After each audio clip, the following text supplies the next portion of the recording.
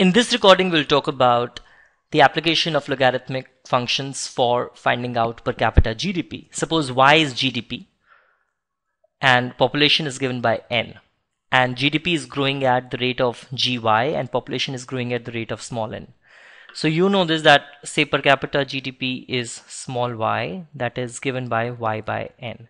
You need to find out the growth rate in small y. So what will you do is that you will take up the logarithm of small y, which is equal to log of y minus log of n, taking up the total derivative, which is d log of y is equal to d log of y minus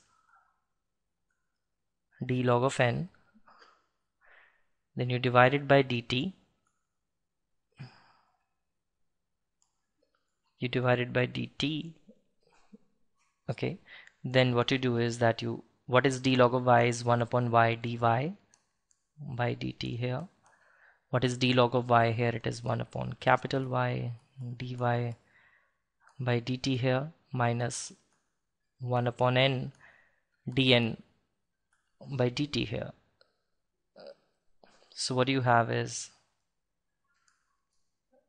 dy by y dt equals to dy by y dt minus dn by n dt.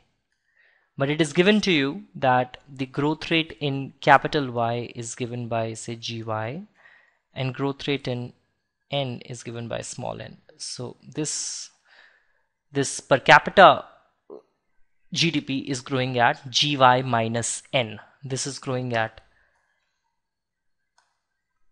this rate, that is gy minus n. In our next recording, we're going to talk about how can you apply logarithms in case of elasticities.